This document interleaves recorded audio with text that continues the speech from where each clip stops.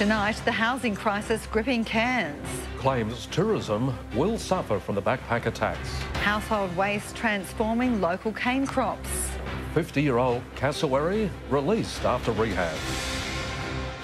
Across Cairns and far north Queensland, this is 7 Local News with Brough and Joanne Desmond. Good evening, thanks for joining us. Good evening. Welfare groups say the homeless crisis in Cairns will get worse if the state and federal governments don't take immediate action. Industry leaders from across Australia met in the far north today to plan how to tackle the issue. A police officer will undergo disease testing after he was allegedly spat on during an arrest. It's alleged a 50-year-old Aikenvale man spat in the 25-year-old constable's face after he was put in the back of the police van on Abbott Street last night. The Australian Tourism Export Council wants the proposed backpacker tax to be wiped off the political agenda, fearing it will hurt the industry. The return of the LNP government means the tax is back on the table, but the horticulture sector has vowed to fight it. Household waste is being turned into compost for local sugarcane farmers, and they say it's producing astounding results for their crops. Treasurer Curtis Pitt has announced major works will begin on stage 2 of the Brough Highway between Foster and Robert Roads. Mr Pitt inspected the site today, which is set to be expanded from 4 to 6 lanes. The Treasurer also acknowledged the plan for an Ag Force protest at his office on Saturday against new vegetation laws. A popular Mission Beach resident is back where she belongs after being released into the rainforest. Bella, a 50-year-old cassowary, was close to death when she was hit by a car. Still to come tonight, JCU takes a stand against bullying at universities. Snakes coming in from the cold as the winter sets in.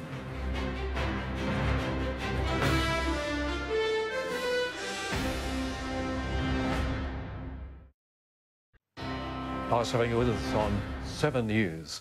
Local snake catchers are warning of slithery intruders as the reptile seeks some sun in the cool winter weather. It follows the discovery of Monty, a 3-metre python caught in a backyard earlier this week. James Cook University researchers are developing and publishing videos to try to stop cyberbullying at Australian universities. They say it's a national issue that's rarely addressed at higher education facilities. I can oath it's into the sport now, mate. Gavin Cooper's Origin debut. Well, it pretty much had it all, didn't it? Certainly did, Brough. Look, of course, the Cowboys scored for Queensland, and while New South Wales won, Jonathan Thurston has labelled the Blues disrespectful for their post-match antics. We'll have more on that next. And a big inclusion for the Western Bulldogs as they arrive in town ahead of Saturday's AFL showdown at Cairns.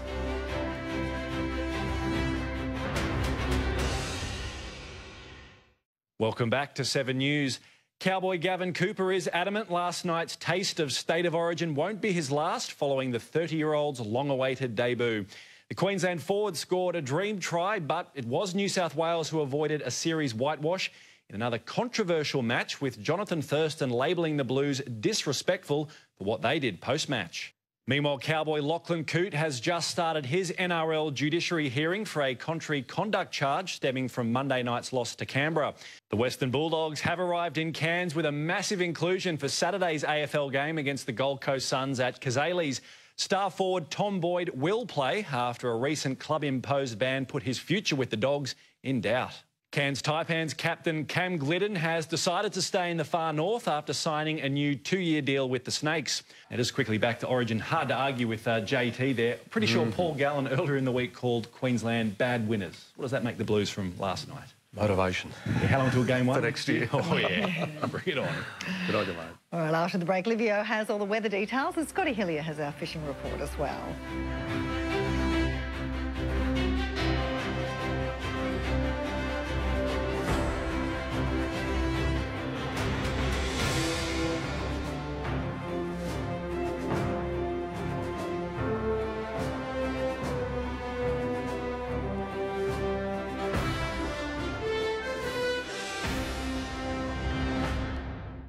G'day, Livio Regano with tonight's weather. Well, it's getting pretty cold out there. Massive blanket of cloud has completely obliterated the sun. There isn't a single spot in Queensland where it hasn't started raining at least a little bit, and there's plenty more rain coming tomorrow and likely into the weekend as well.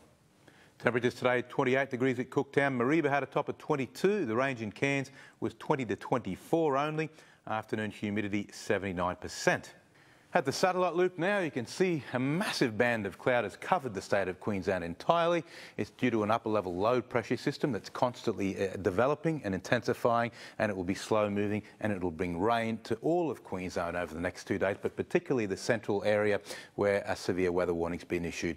If you look at today's chart, you'll see why it's been so cold. An unusual situation of cold southerly winds underrunning a thick blanket of cloud. Cold southerlies usually bring clear skies, so the sun hasn't had a chance to heat up the ground. We've had maxes of 8.5 degrees at Roma, which has to be an all-time record, and there's a couple of others as well. On tomorrow's chart, on top of the upper level low producing widespread rain across Queensland, you can also see this offshore trough accentuating the winds along the coast, for which there's also a warning. Now the latest from the Weather Bureau. Boating forecast for Cairns waters. Definitely not a great day on the water with a strong wind warning in place. Things should ease a little over the weekend though, but you may want to make other plans. High tide's around 6:15 for Port Douglas and Cairns tomorrow morning. High tide will be after midday. North Tropical Coast and Tablelands, 50-50 chance of showers tomorrow. Winds up to 35 k's an hour. Cairns 17 up to 23 degrees. Cooler for Atherton, just 19. Innisfail only 21. Same for Mareeba. Looking ahead for Cairns, looks like those rain patches may carry through the weekend. Cloud cover will keep the minimums out of single digits, so maximum temps will warm up and around the other side of the weekend. For Atherton, familiar conditions this time of year with top temps in the low 20s only. You can probably bet on at least a couple of showers. I've had a request from Joe Kane to explain mirages, the strange images of shimmering water and upside-down mountains often seen over the dry plains of inland Australia. It's an optical illusion that occurs when light from a distant object gets reflected off a hot or cold air boundary before it gets to our eyes, making it look like it's hanging upside down in mid-air. Ancient seafarers apparently used mirages to catch a glimpse of faraway lands well before they appeared above the horizon, which is pretty clever, I think. Thanks, Joe, for the question, and thank you all for your loyal patronage to 7. Now it's over to Scott Hillier with the fishing report. Yeah, good on you, Livio. Well, wind and rain forecast for the weekend isn't ideal if you're planning on wetting a line. Tip for the diehards will be to find a little spot tucked in out of the breeze. Good run on the tide. That full moon is on the way, so that's a bit of saving grace. Here's a couple of tips. I'll be back here next Thursday night. 7 local news. Have a top weekend. Great, thanks for that, Scotty. And that's 7 News for this Thursday. Thanks very much for your company. Just a reminder, of course, we have a replay over on 7-2 coming up in a moment. Otherwise, we'll catch you tomorrow. Good night. Good night.